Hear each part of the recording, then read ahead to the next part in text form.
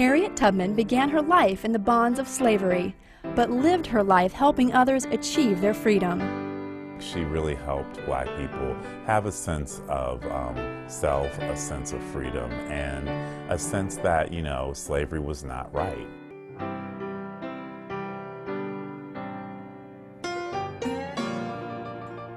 Araminta Harriet Ross was born into slavery around 1820 in Dorchester County, Maryland. As a child, she was loaned out to different plantations. By the time she turned 12, she was working in the fields. In 1844, she married John Tubman, who was a free black man, a fairly common occurrence in Maryland. Harriet was determined to escape her life of slavery, and in 1849, she finally did it.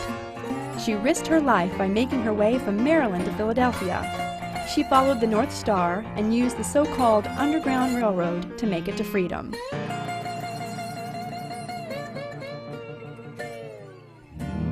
Lord, I'm a pilgrim.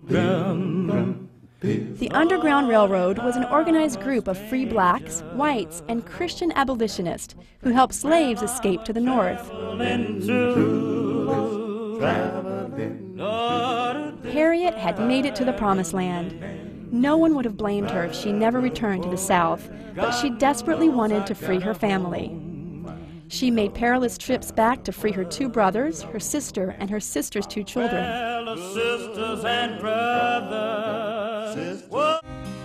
Harriet was clever as she was brave, figuring out countless tricks to bring many slaves to freedom over the next several years.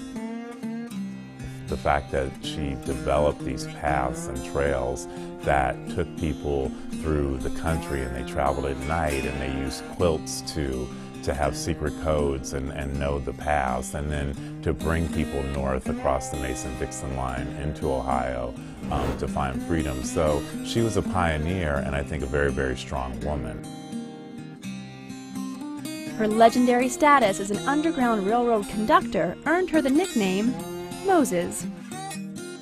Well, I think Harriet Tubman's name, Moses, you know, comes from Moses from the Bible, leading people to freedom, and it's a very, very proper name, I think, for her, and one that she definitely lived up to.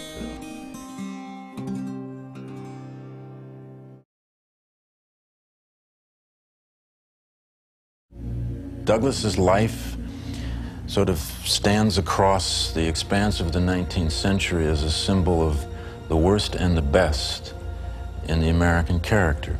He was the slave who saw most of the worst brutalities of slavery.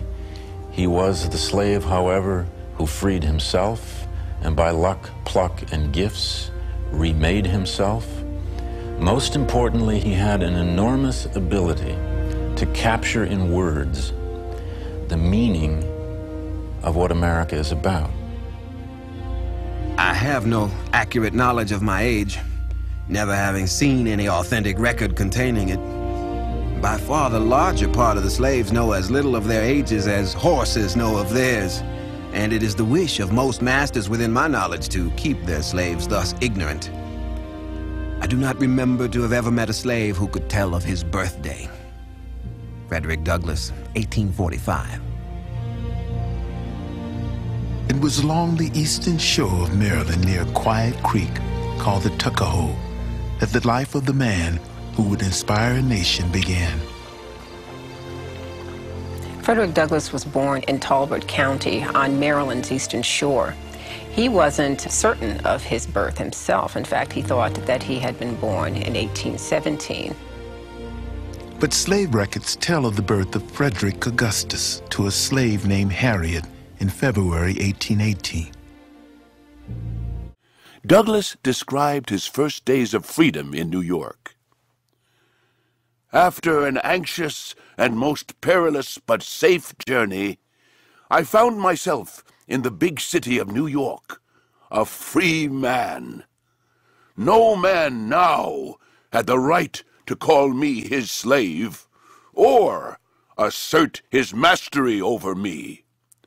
I lived more in one day than in a year of my slave life. It was a time of joyous excitement. Despite his joy, New York remained a dangerous place for runaway slaves, since slave catchers watched the wharves. Warned of these dangers, Douglass was soon sheltered by David Ruggles, an ardent enemy of slavery who helped freedom seekers on the Underground Railroad. Seized with a feeling of great insecurity and loneliness, I saw in every white man an enemy, and in almost every colored man cause for distrust. When Douglass arrived, Manhattan was a much smaller island. Landfill claimed parts of the river shore. Hudson waters then covered the very spot where you now stand. This area has been renamed Frederick Douglass Landing to recall the enslaved fleeing the South on the Underground Railroad.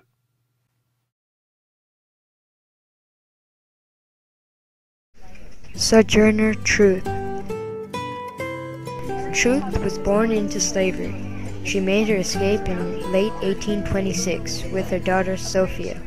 She later said, "I did not run off, for I thou think that was wicked, but I walked off believing that to be all right." Before she escaped, Truth said, "The spirits call me." She claimed that she received a message from God to spread the word of abolition. A picture of Truth when she was a child with her family. At the time, her name was Isabella Humphrey, given by her master. She changed her name after her escape. Soon after her escape, Truth helped recruit black troops for the Union Army. She also worked hard to improve the conditions for African Americans there.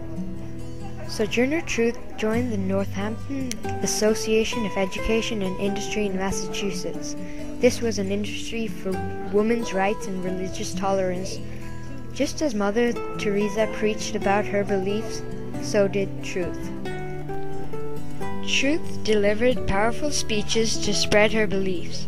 She spoke her best-known speech, known as "Ain't I a Woman?" in 1851 at the Ohio Women's Rights Convention. She worked with many people, such as the President of the United States at the time, Abraham Lincoln, and also Frederick Douglass. Her contributions made a big effect on abolishing segregation and discrimination in the United States.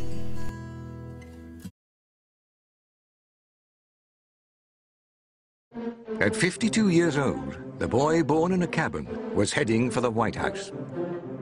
Southern states, where slavery was key to the way of life, were furious. Within weeks of his election, 11 states left the Union. The first was South Carolina. This began a process, almost like a fall of dominoes, where one by one the other southern states joined South Carolina in seceding from the federal union. They said, we cannot be a part of a nation that has elected, and they said, an abolitionist president. There's no way that Abraham Lincoln in 1860 was an abolitionist. He had said over and over again that he was not going to allow slavery to expand into the territory. From the standpoint of Americans, whether we're talking about Americans in the North or Americans in the South, the territory represented America's future. So said differently, what Abraham Lincoln was really saying is, I am not going to allow slavery to expand into America's future. From the standpoint of the South, what he was saying was, I want slavery to die eventually. Again and again, Lincoln had pledged that he would not interfere with slavery. Constitutionally, he couldn't, but the South did not believe him. They were convinced that he would use his powers to destroy their way of life. The rebel states of the South, now separate from the North, renamed themselves the Confederate States of America. Civil war was now a very real threat. United States troops still had a foothold in the South. They were occupying Fort Sumter, a small island garrison controlling Charleston Harbor in South Carolina. The newly formed Confederate Army was determined to remove them. Reunion of North and South had been the battle cry so far, but it was becoming clear that this was not enough. At the end of the summer of 1862, Lincoln wrote a memorandum on the will of God. Now was the time for Lincoln to make the bravest decision of his presidency. Lincoln's Emancipation Proclamation was made public in September 1862. It announced that from the beginning of the next year, all slaves in any state still in rebellion shall be then, thenceforward, and forever free. It did not apply to the border states, and it was not obeyed by the rebels, but it succeeded in doing what Lincoln had intended it to do. It reinforced the will of the Union Army to fight on. The Emancipation Proclamation was this blanket order. Come to me and you will be free. Said to the slaves, get to the U.S. lines. At that point, you are automatically free, and slaves came by the tens of thousands. The last speech of Abraham Lincoln's life, he talked about the possibility of providing citizenship rights to African Americans, especially those African Americans who had participated as soldiers in the war. An actor called John Wilkes Booth heard that speech. A Confederate sympathizer, he was infuriated at Lincoln's plans and regarded the president as dangerous. The war now over, Lincoln allowed himself a rare evening of relaxation at the theater. But a night of celebration for the president was to end in tragedy for America. Abraham Lincoln, the first president to be assassinated in office, left America a reunited nation, but a shattered country. 600,000 soldiers were killed in the Civil War, and vast swathes of America lay in ashes. The country had to be rebuilt, but without Lincoln, the United States would have ceased to exist completely. He kept the Union together, and above all, he sets us that dramatic example that we are still a republic in which the humblest can aspire to rise to the highest position in the land.